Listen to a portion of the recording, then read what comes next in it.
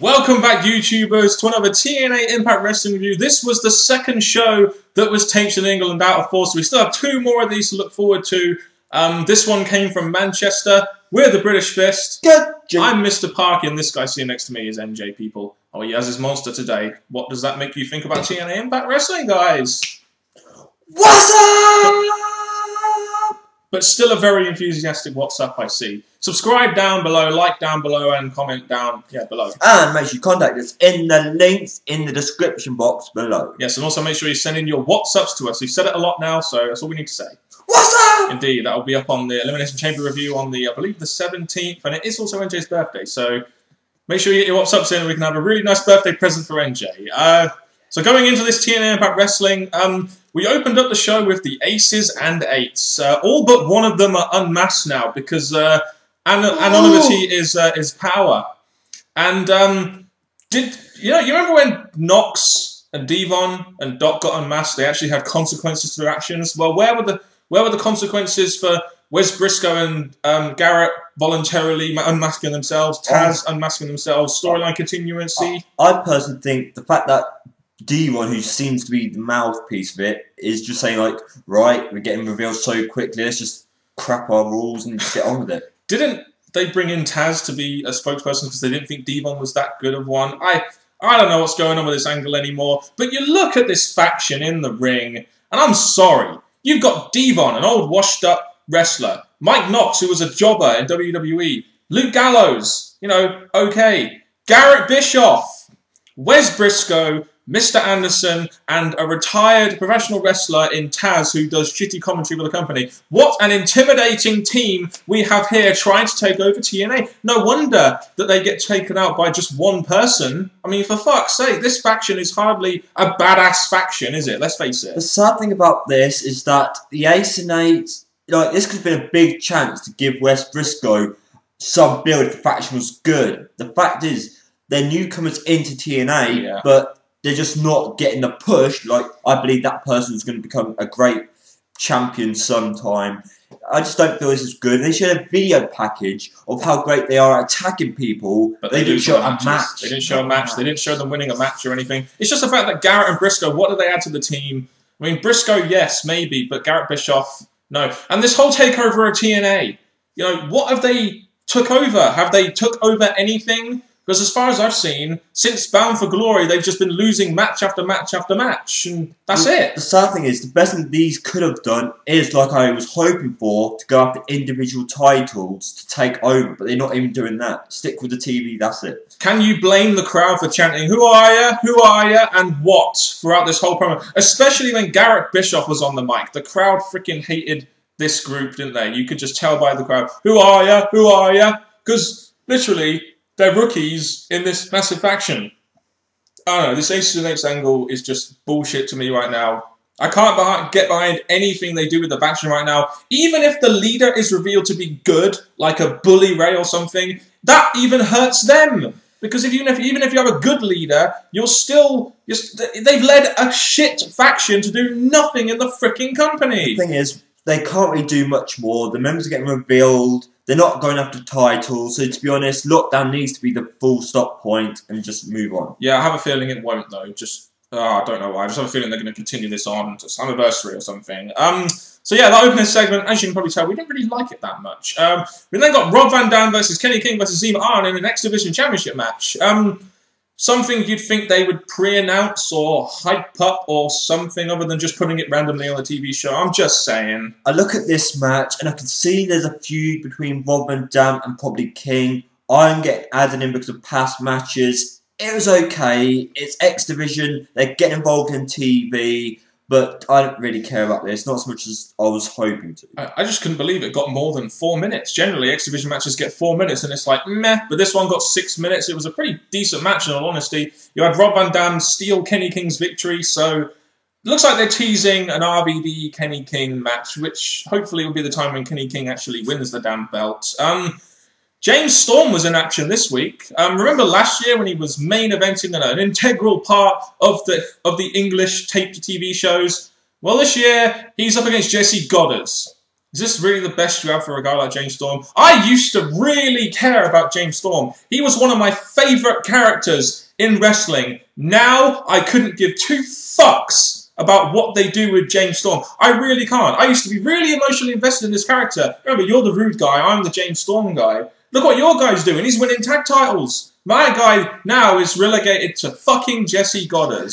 The thing is, they could have done good. Like, James Storm could have been a strong member to go against the Ace Nates, just to keep him up somewhere relevant, somewhere important. Because this, I really can't see this being a future for him. I can't see, like, they're all waiting for AJ, and they're having to think, what can Storm do till AJ returns? Pretty much seems like that to me, but we'll just move on to the Aries and Rude title win. Really isn't much we need to say about this. Austin Aries and Bobby Roode beat Los Stereotypicos. The match went about 18 minutes plus commercials, which was really quite long. And these, you're looking at two former worldwide champions going up against Chavo Hernandez here.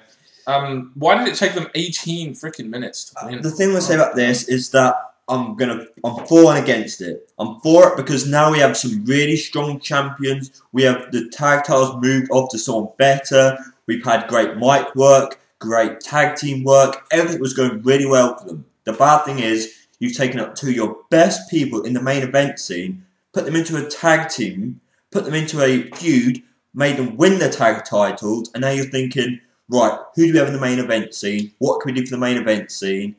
And I just think we can complement it, but also, what is this doing for the main event scene? I guess TNA's logic here is to keep Roode and Aries in a good spot while also maybe bringing some new people to the main event, which, let's face it, the main event has been dominated by Jeff Hardy, Austin Aries and Bobby Roode for quite a long time. I think it's about time we got some fresh faces in that main event scene, personally. I believe that's why they've done this, personally. Well, look at this now, and even though we've got better tag teams than who we had before, who is going to be the next face tag team to beat these two? It's noticeable. So, yeah, you give them the tag belts. Now what? My main thing here is the belts are off Los Stereotypicos and on an entertaining tag team. And it's funny to think that in under 2 years, Austin Aries has become a Triple Crown champion, longest reigning X Division champion, a world champion, and now a tag team champion in under 2 years. How good does that show you that Austin Aries is? Maybe he is actually the greatest man that ever lived.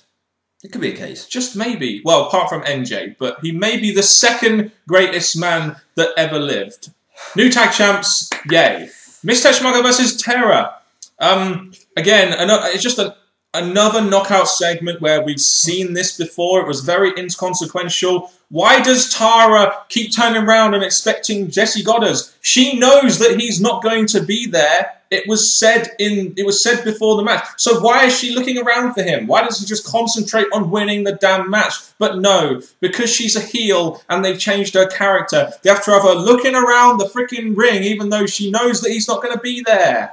I look at this match, I weren't entertained by it. It's not one of the best knockout matches. And I just think that this match, it's good you get knockouts involved, but I don't really care one bit. I can't fault the work. The work is fine. It's just that, man, how many times have we seen this match before? Man, this is a theme in the knockouts division right now. There's just nothing new, nothing fresh. We've seen all this stuff before. They need to do something freaking new. And to combine this with what we're going to go on to next, you had the British boot camp, you had possible new knockouts there who could have stepped in, The Blossoms, but they didn't win. So I think, to be honest, I'm hoping they can step in. Yes, they probably come as a tag team, so that's going to mean the knockouts tag title being brought back to Justice. But one of these two could have been involved here. You also have Taylor Hendricks as well. I think you could. Yeah, where's she gone? She's gone down back to OVW by the looks of it. But anyway, the knockouts need some new faces because, quite frankly, a knockout segment now is getting hard to really watch. Even though the women generally are quite sexy, I will say that. We get to see Rockstar Spud for the first time. We didn't watch TNA Boot Camp, so for us this was our first sighting of Rockstar Spud. What was your first impressions of Rockstar Spud, apart from the fact that he was probably smaller than a leprechaun? A few words I'm going to say. That when I look at Rockstar Spud is woo, woo, woo. I thought I was looking at there, and I thought that's an act of Zack Ryder. I thought Zack Ryder there, but in a more popular fashion. So who else? Who more perfect to interrupt him than Robbie E, the other guy that people think is a Zack Ryder ripoff. So you have Robbie E come out, interrupt Rockstar Spud, and then you have this whole thing with Robbie T and Rockstar Spud sort of teaming up together. He's going to punch you, he's going to knock you out, he's going to take you out when he needs to, he's going to beat you down, I just got to stand behind him, he's going to take you down for me. Yeah, Robbie E really relies on Robbie T, doesn't he? Robbie T is definitely the muscle of the gang, like I am the muscle of the British Fist. I'm only joking, MJ. You still haven't seen this guy's pecs. now you have. Be intimidated. So yeah, Rockstar Spud, I'm interested to see what they do with him now. And Robbie T, well, all I can say is a face turn, better than what he's doing with Robbie E. Now try giving him some sort of singles push. Rockstar Spud go up into the X division, probably going against Ryan. I think that could be a kind of a feud, two small guys going against each other. This whole thing between the Robbies, they've teased breaking it before, they didn't break up, so if they stayed together and be like, second attempt, wasted. Yeah. And then we get to our main event of the evening. Yes, we did. Aces and Eights opened the show. We didn't like it. Aces and Eights main evented the show. Devon and Doc versus Sting and Bully Ray in a tables match. Man, I just had no interest in this match. The only time I looked up and watched this match was when Bully Ray was hulking up. That is the only thing I cared about in this match. Bully Ray gets the win. Didn't really care about this match one bit. There was aspects of using the whole Team 3D thing, like the jump off the rope headbutt, but he didn't go, what's up? I was hoping Sting would. I was hoping maybe a 3D finish, but Bully Ray finished with the spine buster or the powerbomb, spine buster through the table. Okay, the hulking up thing. Gosh, we've got John Cena in WWE, we've got Bully Ray now doing it, we've got Hogan doing it. I think just because you're part of the Hogan family does not mean you have to become Hulk Hogan's son or some magical whatever's going on with him. But I don't really care about the main event. Well, here we go. We've got Sting, who is a guy I really don't care too much about, versus Bully Ray, and Bully Ray versus a faction that I don't really care about that just can't win a match. And this is another example where they lose, despite the fact that an Aces and Eights member actually came in. And it was a no DQ match, so the whole Aces and Eights could have stormed the ring if they wanted to, but they chose not to because, well, this is the great booking that TNA decide to give their factions that are taking over the company. Aces and Eights, each and every week, you're becoming a friggin' joke! This week, you lose to crippled old Sting and a joke of a buddy being Bully Ray! Each and every week, people are not joining you, they're laughing at you! Each and every week, you think you're doing the right thing, but you're not! Aces and Eights, you need to be finished, don't...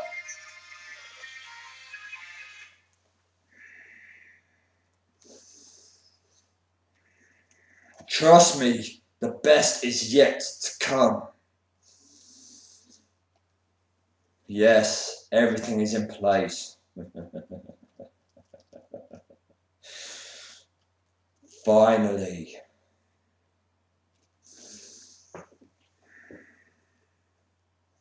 Well, that's not a problem at all, is it?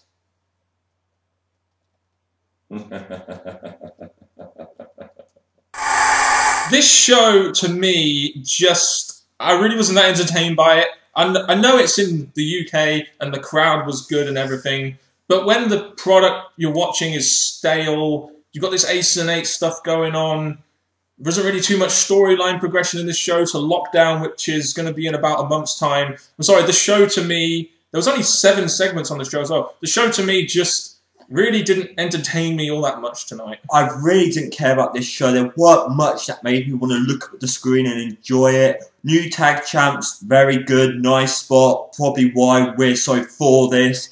But main event, it didn't really hype up next week's show or anything. So all I can say is TNA, please do better. Yeah, I mean, really do better because your show's honestly starting to become... Remember when Raw started to get really boring when it became 3 hours? This is how TNA is starting to feel for me, and I really didn't think I'd be saying that about 6 months ago. I really didn't before Bound for Glory. So give us your thoughts on this edition of TNA Impact Wrestling down in the comment section below, and Chanel, I'll hand you over to the right and honourable NJ.